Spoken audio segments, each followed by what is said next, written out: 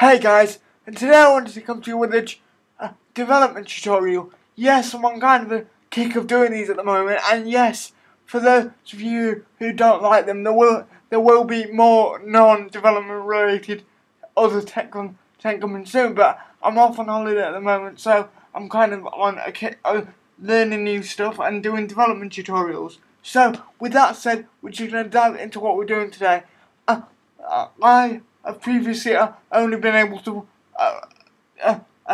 previously when I've tried to explain this, done it in just under half an hour. So I'm going to try and race through it with you now, and we're going to try and get this done in under 10 minutes. So let's see how we do. We're just going to dive in. A couple of things. We're going to be using PHP sessions to accomplish this. So you're going to need some HTML and CSS knowledge to do this. We're not going to PHP is a server-side technology, and that's what we're going to be using today. So you're going to need to be on a server or developing locally like I am. Before we start, I also need to mention this isn't a bulletproof technology. If you've got really sensitive information, you need to do more in detailed screening than this. This is just a simple login system that most people aren't going to be able to get past, and it's a great way to play with PHP sessions. So that's what we're going to do today, and I've already wasted 2 minutes talking, so we're just going to dive in. So if we look, this is the page we're going to be using. It's the page we're going to be password protecting. It is currently not password protected, so anyone can visit this page. It's important to notice that this is just text and some links, but the content of this page could be anything you want, and you could also do it with multiple pages. We're just going to be doing it with one page, but you could apply the technique to multiple pages. If we open our text editor, we've got this page is a very simple markup, no PHP on it yet, but we've got the PHP extension on our index file, and that's what's generating this page. So we've got link to our style sheet and not much else really. I've also pre-created a login.php file, and that's just some HTML which offers up a login form. Some important things to notice here though are that the label and the input that takes the password is a password input, so it'll obscure the look. And it's got a name of pass that also matches with the 4 attribute label. That's an important thing for validity of HTML. And also notice this is a login.php file, and it submits to login.php file, so that is going to submit to itself. The first thing we're going to do is lock people out if they haven't already logged in. So let's just get started. Like I said, this has already been nearly 5 minutes, so I need to get started. So we're going to go back to our index.php file and write our opening PHP tags right before the doc type, because PHP gets rendered by the server and doesn't get passed to the browser. So for this to validate, we need there to be no space between our closing PHP and our doc type. So to be able to use sessions on any page that you want to use them, you have to include this session start command.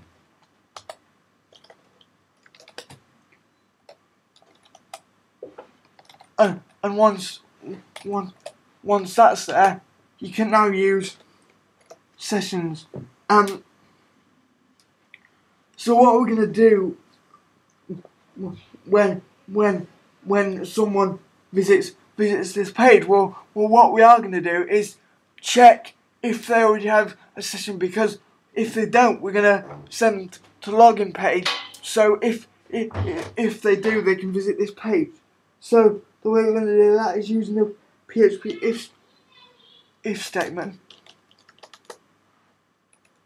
So if, and the syntax for session is what's called a global variable in PHP. So $_ underscore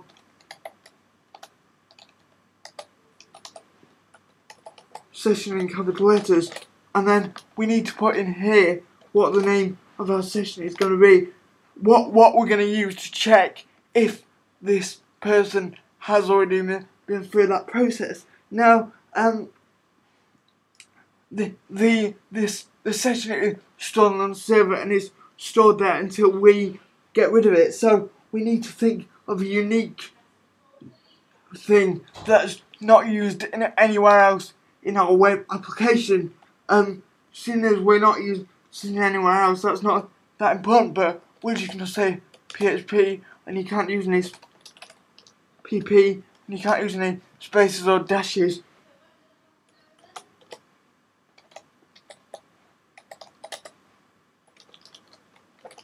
Logged in, and we're going to say if that session is even set. So we're going to use the isSet function to check if it's set.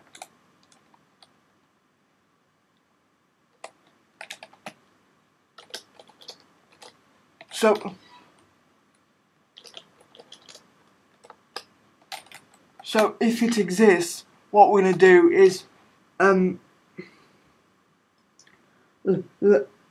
let you view the page, because the only way it can exist is if we've already logged in successfully. So what we're actually saying that to is if it doesn't exist, which is this exclamation mark, because it's much more likely not to exist than it is to exist, at least when we first start. So what we're going to do if it doesn't exist, well, obviously we don't want them to view this page, so we need to stop them doing that. What we're going to do is send them to the login.php page, and as you can see, it's in the same directory. So all we need to do is say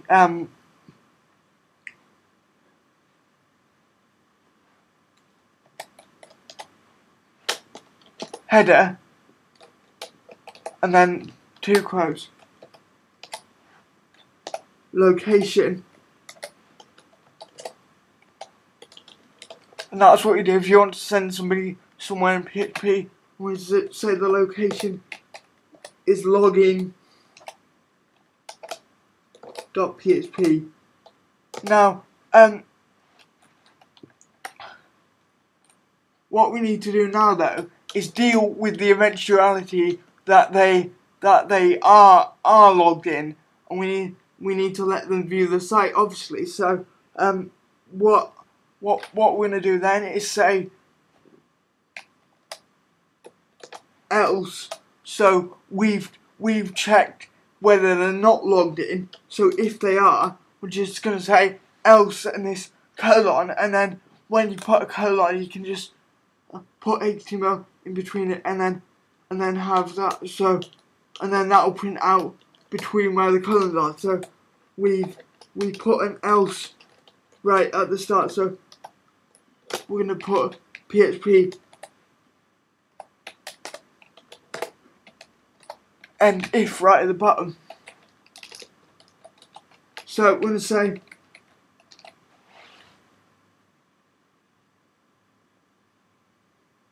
save that, and what that's going to say is going to start the session. It's going to check if we don't have a session called PHP logged in, and if we don't, it's going to send us to the login page. If we do, it's going to show us the page with the secret content. So now we need to go over to our login page and write in how we're going to deal with this. So what we're going to do is, again, right before the doc type, open our PHP,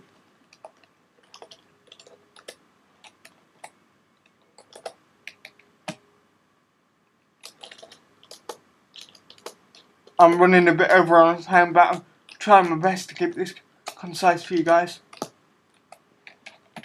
We're just going to say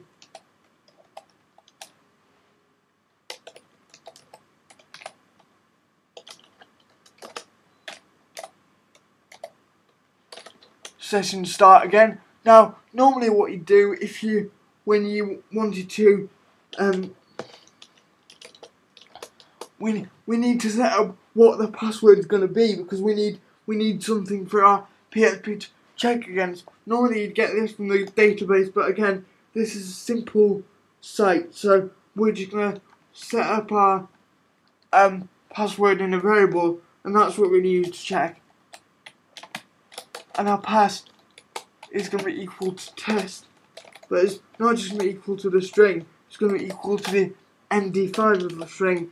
MD5 is an extra security layer. It converts this string into a big long string of characters, and then can then decode it. So we're gonna say our pass equals whatever the MD5 value is of test, because that's gonna be our password. So now we need to check if anything's been passed to us as part of this login.php. We need to process it, and so when this form is submitted, because the action is login.php, the file will run. So we need to check if anything's been passed to us, and the way we can do that is say if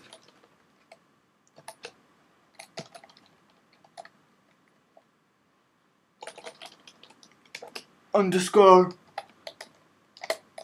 request, and then we need the name of the input. So we set it to a name of pass down in that password input. So that's what we're going to use. So say if there even is a name of pass,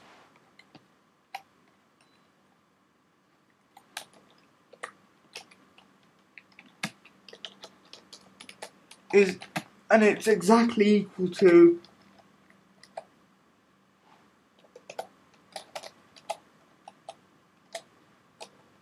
the password, then we're going to do something. But you're thinking, wait a minute, we've set the password that's going to be checked against to the MD5 version of test. So we need to MD5 whatever the user inputted before we even check it. So I'm just going to say MD5. So we're going to MD5 the value of whatever the user inputted.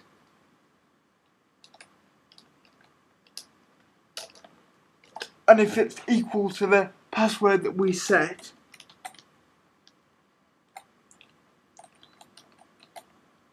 I'm going on for 20 minutes. Sorry guys, I'm going as fast as I can. Then what we're going to do, so if this does return true, we need to set up that system so that when it gets to our login.php file, our login knows to let us in. So to do that, we're just going to set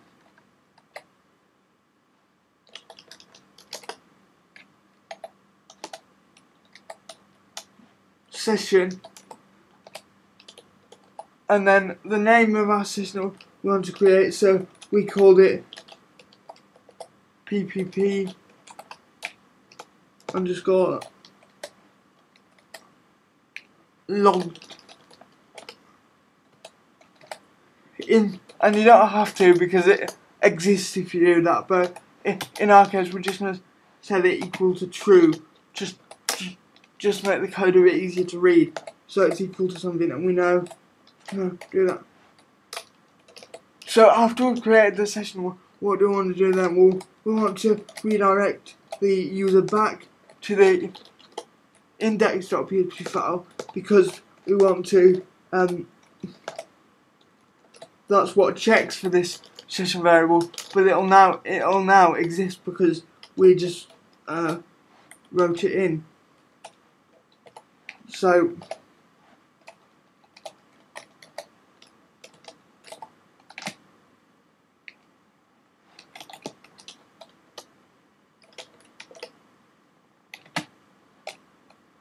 So I'm going to send them back to the index.php file once the web password is validated.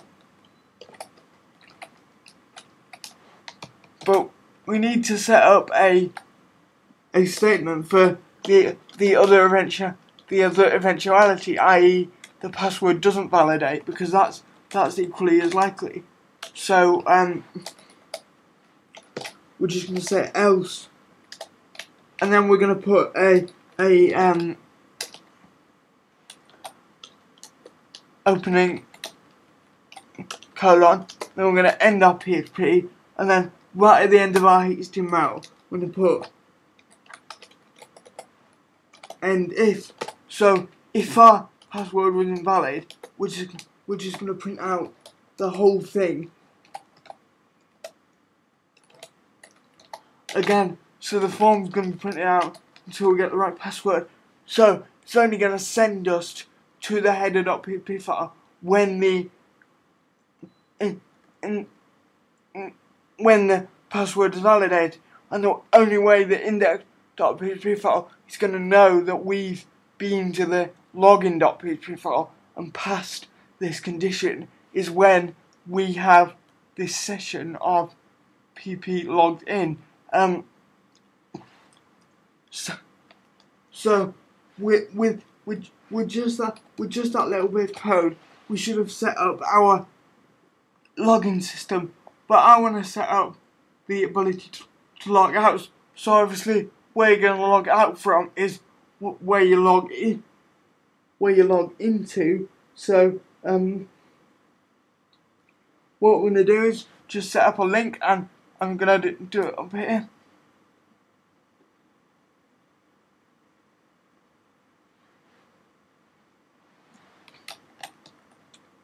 I'm going just as long again. I'm really sorry about the long time, guys. So we'll just say a href, and the href is really important because it's what's going to tell our PHP where to go to. So we need to take account of that.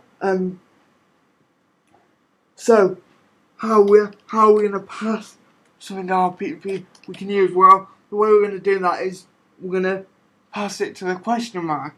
So the link for our page is going to be question mark q equals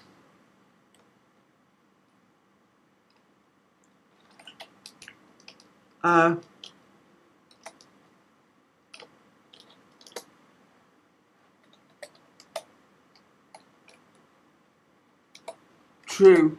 You'll see how this works in a minute, but I don't want to spend a bunch of time explaining it because like I say, we're already out of time really, but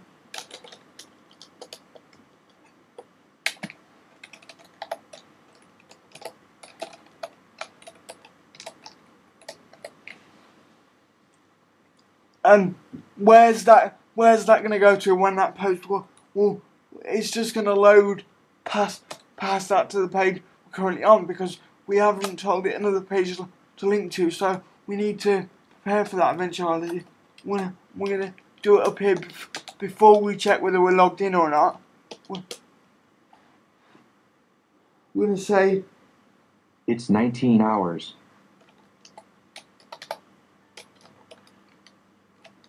If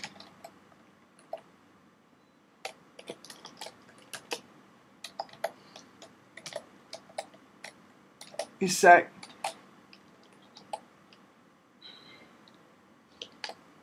get, and what will have been passed to us as part of this query is the variable, and the reason why we're using get is that's how we get things out of query strings. This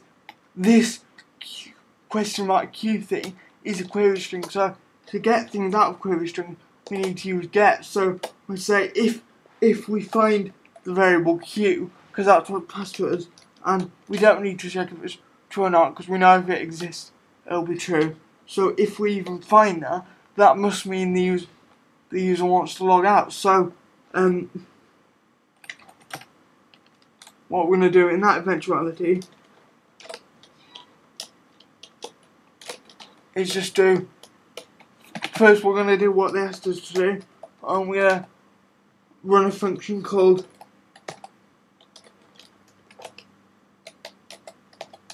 session destroy.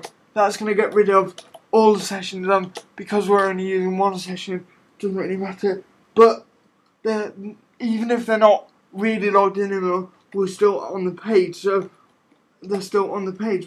So we're just going to send them back to the login page by saying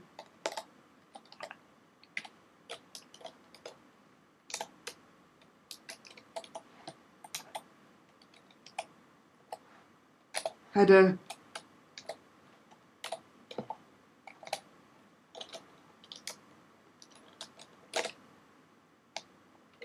location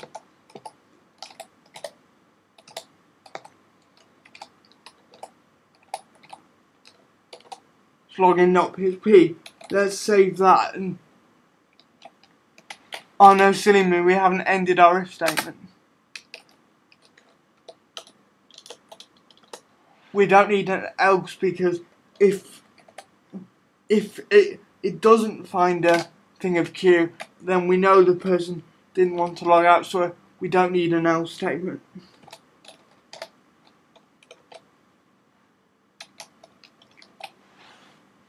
Save that. Go over and refresh.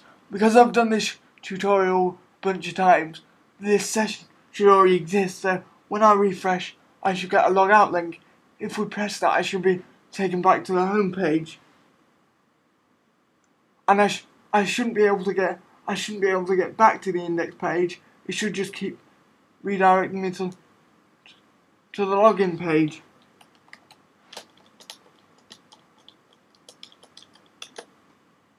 So that's that. So if I enter something completely wrong, we notice that we don't go anywhere. But if I enter in the right credentials, which we just call test, I'm in there. So that's basically how to password take the page, the basic version in PHP. I tried really hard to keep this tutorial short, but I wasn't successful. It's gone nearly half an hour again. It might be even longer than the first attempt I did, but I hope you've enjoyed it. Hope you got something out of it. And remember, this isn't a foolproof solution. It's the simple solution. Allows you to fool around with sessions and do that. So if you were looking at this and you enjoyed it, but you didn't quite understand what I did, I'm gonna have full commented source code and those complete files, so you can open them on your computer and look at them all you want coming up. So be sure to visit tom-rogers.com for that. tom-rogers.com. Anyway guys, hope you've enjoyed the tutorial, and visit my website if you want. Thanks for watching. Goodbye.